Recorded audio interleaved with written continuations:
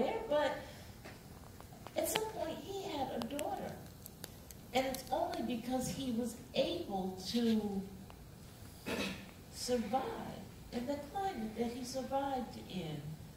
It gave me a whole different appreciation and love for Mr. Hunter. So I kept moving around, and I met Barbara Evans, and I don't know if you can see her shirt, but it says, "Well-behaved women very seldom make history." Well, that's the kind of person that she was. She lives in Lowndes County, and when she first moved there, the Klan broke into her trailer because they didn't like the fact that she was there.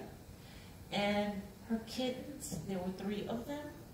When she came home, she found them hanging from the ceiling fan, and it was on. But she stayed because she wanted to make a difference, and she felt a connection to Lowndes County. Okay, and I'm so going to wrap this up after I tell you about this picture. Oh my goodness. I was leaving Barbara, and she has this little museum next to her house. It's a museum, okay?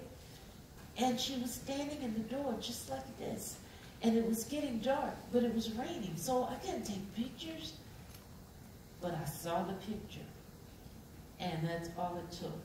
So the next month, I drove 18 hours to get back down there so that I could set her up to take that picture when it was not raining. And that's what we did. So